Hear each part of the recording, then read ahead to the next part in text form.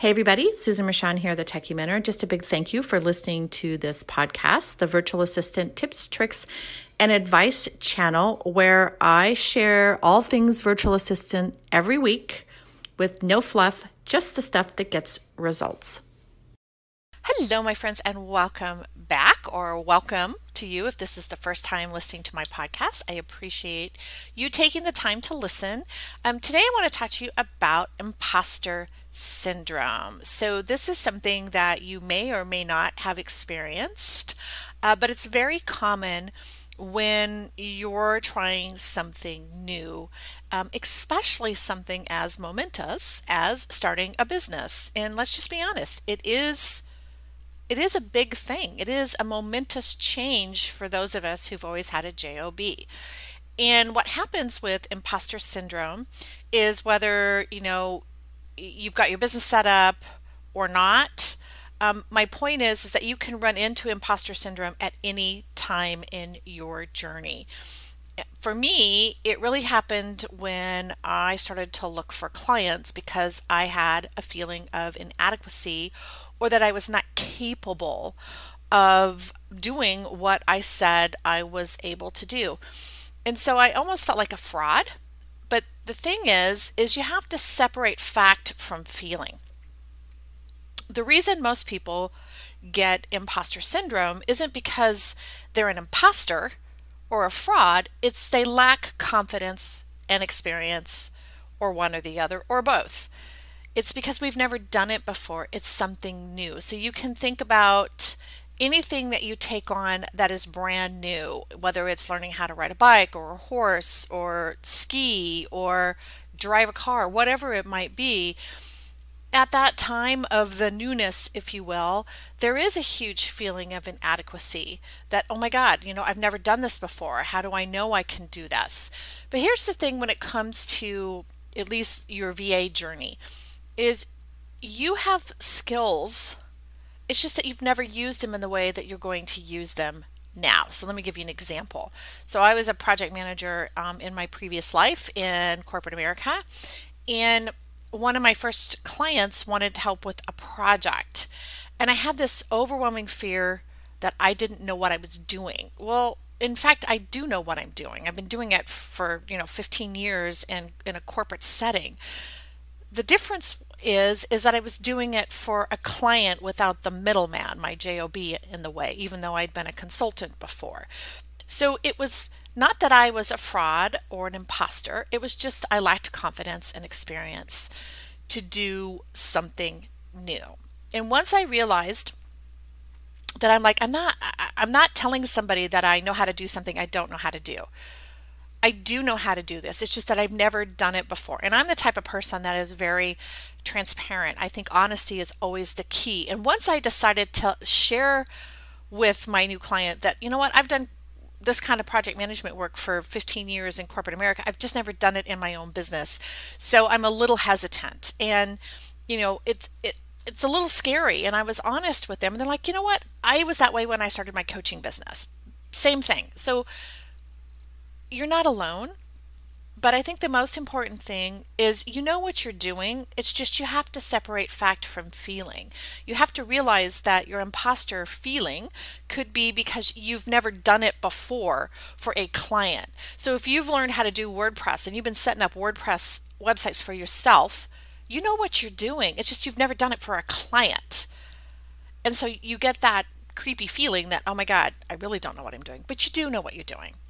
So some of the ways that you can help yourself overcome imposter syndrome is, first of all, separate fact from feeling. Do you really know how to do a WordPress website?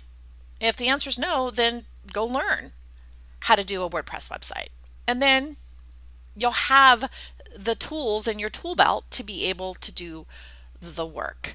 So separate fact from feeling. The other thing you want to do is own your success. So look at what you've done with whatever you're feeling an imposter about, whether it's a specific skill set or, marketing or sales or talking to a client or building a website. Own the pieces of success and the decisions that you make. This is where a success jar comes in so handy, because what it does is it allows you to take stock of your successes. You need to look at those instead of focusing on the fear of being an imposter. Look at what you've done. Look how many years you spent in your job doing maybe specifically what you're offering as a service in your VA business. Really look at how far you've come. So start a success jar and use it. Now I've got a link for you in the description of this podcast that you can go to my blog post that I wrote on that. Very simple.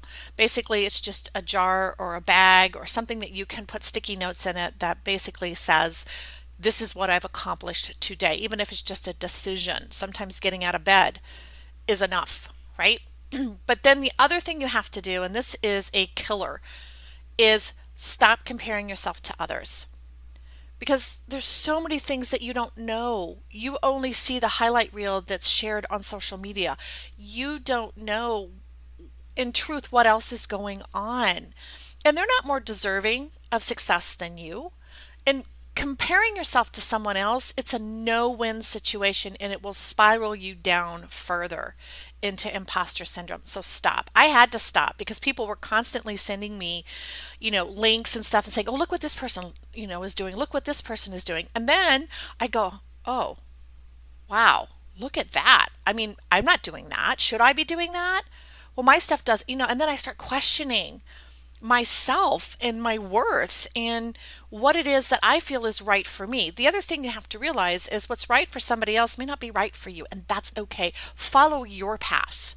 So I had to quit looking at what others are doing because it would knock me off my feet. I have to learn to stay in my own lane. So stop comparing. Stop looking at other people that are doing the same thing that you're doing. Or if you have to look for a reason, make it short and sweet. The other thing you need to do is find a community that you can lean on. There are lots of Facebook groups and LinkedIn groups full of others that are on the same journey that you're on. I have my virtual assistant tips and tricks Facebook group, and I have a LinkedIn group. That's a great community because others will help you because they've been there, done that, got the t-shirt. They can help you understand that you're not alone and give you some tips on how to move forward. Be open to receiving positive feedback and compliments for the work that you do, whether you're still in your job or you have a client or you have a friend or a family. Be open to that and take it to heart. Failure means you're trying. And that is so much more than many other people do. They sit on the fence and they don't ever take action. You're taking action. Failure is a learning opportunity. It's not the end of the road for you. And that's something that I think for a lot of us, that's ingrained. When you make a mistake, it's the end of the world. But it's not. It means we're trying. And then all you have to do is go, well, that didn't work. So let me try something else. That's part of being successful, is being able to embrace those mistakes because you're trying, and it gives you an opportunity to learn what not to do, what doesn't work. So you have to keep working on your imposter syndrome, because what's going to happen is as your business starts to level up, guess what's going to happen? You're probably going to run into that imposter syndrome again when you increase your prices, or you change your market, or your branding, or you learn a new service. It's going to creep back in, and awareness is the first step in changing this. You're not an imposter and you're not a fraud. You're only an imposter or a fraud if you're lying to get clients, telling them what they want to hear. That's a different conversation. Right? It's just that you lack confidence and experience in doing what it is you're doing that's brand new.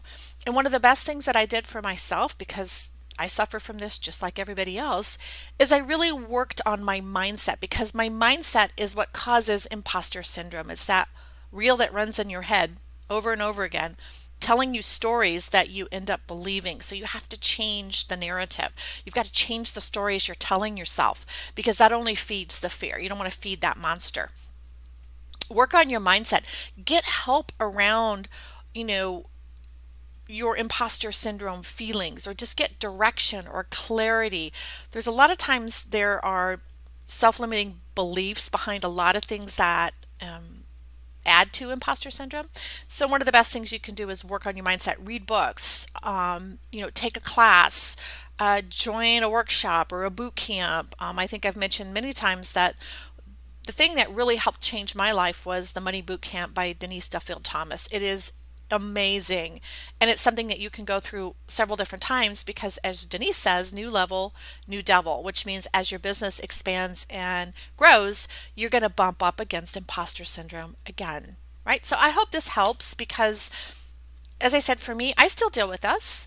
As my business grows and changes, I still bump up against this, but I know how to deal with it now. I know that it's very common and it's part of growth, and it's not anything bad. It's just something that you have to deal with if you want to go to the next level or the next step. So I'd love to know if you have any tips on how you've been handling your imposter syndrome. Please feel free to leave them below. I read each and every one and I will certainly reply because I do appreciate your time and your input. Thank you so much for listening, and I'll see you guys next week.